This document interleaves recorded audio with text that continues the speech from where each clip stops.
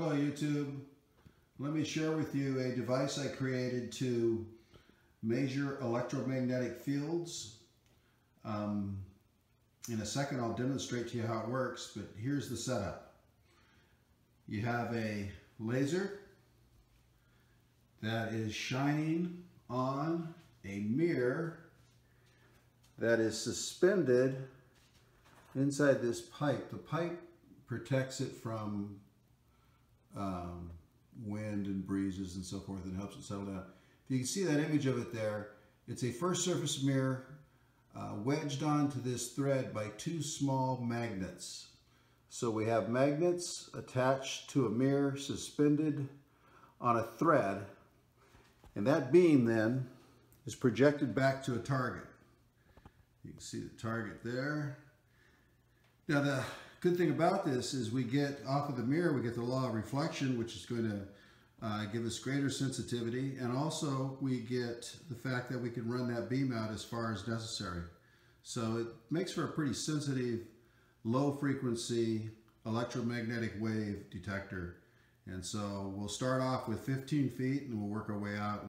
Okay, I am 15 feet away from the sensor, and you can see the setup before me. This is a Harbor Freight ceramic magnet, 15 feet away. This magnetic field goes all the way there. Look at that. 15 feet away, this field is interacting with the other field. Depends a lot on the angle. Sometimes if you, like that angle works pretty well there. Now let's put another one with it and see if it matters. Here's two of them. I think it kind of helps a little bit. You can see when I hit it, there it goes. That's 15 feet away. Look at that, 15 feet away. So the magnetic fields go well beyond what you see with those metal filings. The magnetic fields go pretty far. 15 feet there. Let's see. I'm going to, I guess because I'm here, I'll try that bigger magnet, but we know the bigger magnet's going to work here. So this bigger magnet just really, at 15 feet, the bigger magnet, you know, does quite a good job. Let's move this back and go to the next distance. Okay, YouTube, we're now twice as far as we were before. This is 30 feet now. 30 feet away, you're looking, you know, the camera's behind the target. You're seeing the laser shining through the paper. You can clearly see the target. So here's the one ceramic magnet from Harbor Freight. And remember, at 15 feet, we got a good move. So we're getting some at 30 feet. 30 feet. Now, when I move the target back, that also makes this more sensitive because the laser's farther away. But you can see there's a relationship between the movement of the magnet here and the magnet there. Now let's try two.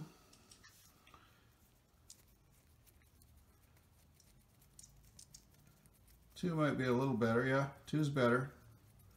Now look at that. That's 30 feet away. And I've got a substantial movement with two ceramic magnets from Harbor Freight. This thing's really sensitive. It's an excellent field detector, electromagnetic field detector. Here are four of them. I don't know if we're going to see a big improvement with four or not.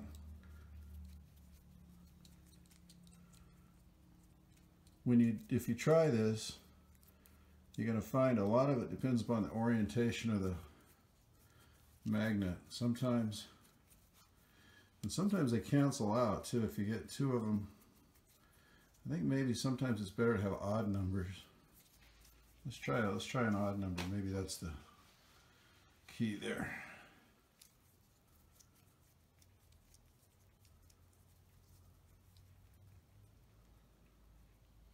There's 3.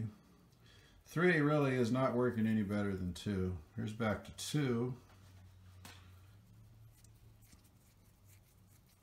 I think the deal with 2 is I can kind of move them better. You get it in sync, and yeah, we can see clear movement there. Okay, now let's try the big magnet, or the bigger magnet. This isn't like a giant magnet, but it's a nice sized magnet. And you can see at 30 feet, it really gets things moving. 30 feet away. Now we're going to go back to 60 feet. Okay, we're now at 60 feet. Here's the single ceramic magnet. I expect at some point this isn't going to do it anymore, but let's see. I kind of see maybe a little bit there. Ceramic magnet at 60 feet. I'm seeing some. I'm seeing some definite movement at 60 feet.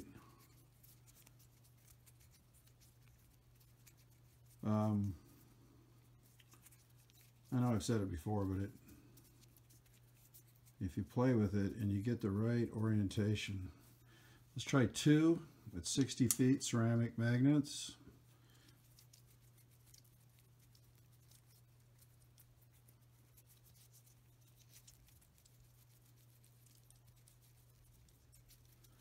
Getting some movement there. I wouldn't say any better though than the 1. I think maybe it cancels. I'm not sure.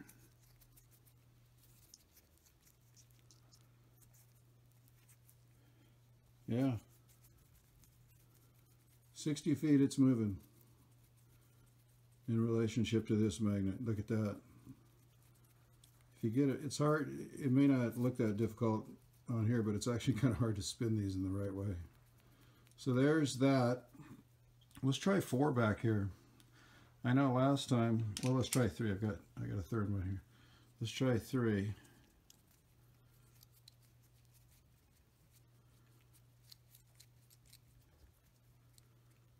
I'm not so sure 3's doing any better. It's moving. Sometimes if you get that kind of in sync too, to where it get kind of like a harmonic oscillator deal. You can see it moving there with this in relationship to this. Let's try the bigger one.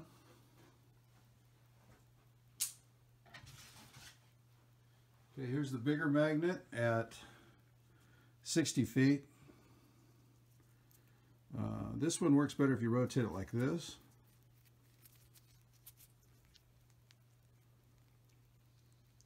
And you can see the bigger one gets going right away. 60 feet away. Now I'll tell you the truth about this bigger one. I got, my daughter was on the phone. We kept in phone contact. I took the big magnet and I walked it across the street to the next block over, and we picked it up by moving it like this. So magnetic fields are much bigger than I thought. You know, you see those filings and so forth, and they're much bigger. Now let's try, the next step is going to be magnetic fields or electromagnetic fields generated by electricity. So they're all kind of one field. Magnetic field and electric fields they're closely related. We just call them electromagnetic fields. So this is 60 feet. Let's go back in there and try some electricity and see if we can get it to work there too.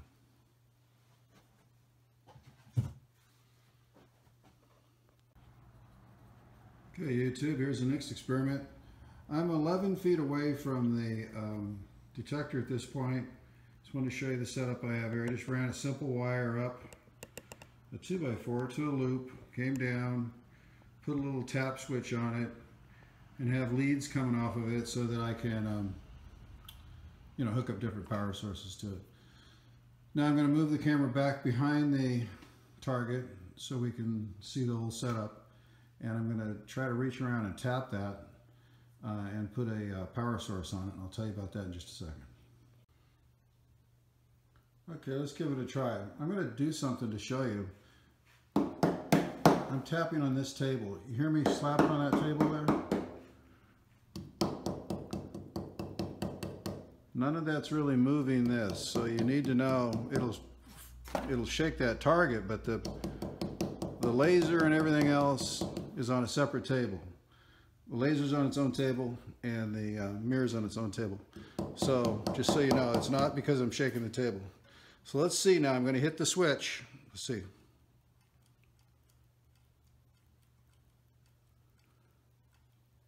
I see something. I don't know if you do, but I do. See it? You can play with it. You can get it in the same cadence, and you can kind of get it to work with itself. So it's kind of like pushing somebody in a swing. You know, if you know when to push the with the electric one, you can kind of time when you push it. But we're getting a electromagnetic signal wave pickup 11 feet away from a 9-volt battery on a single loop wire. Just, you know, the wire is probably total length of maybe 5 feet, and just zip cord, 1/2 of the zip cord. So I don't know about you, I find that interesting. So now let's try another one. Okay, YouTube, I have now at 11 feet, we have another setup. I've got a single AA battery. You can see it over there by the ink pen, hooked up to the wire loop. So, and we got a steady dot right now. And remember, if I tap on the table or tap on the board, it doesn't move that dot because the dot's on a different table, and so is the laser. The paper will blow around a little bit, but that dot will pretty much, I mean, if I hit it hard enough, I might be able to affect the other table. But here we go. Okay, steady dot.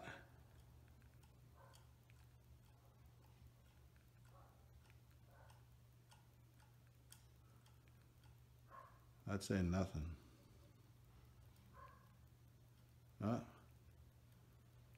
Yeah, we got something.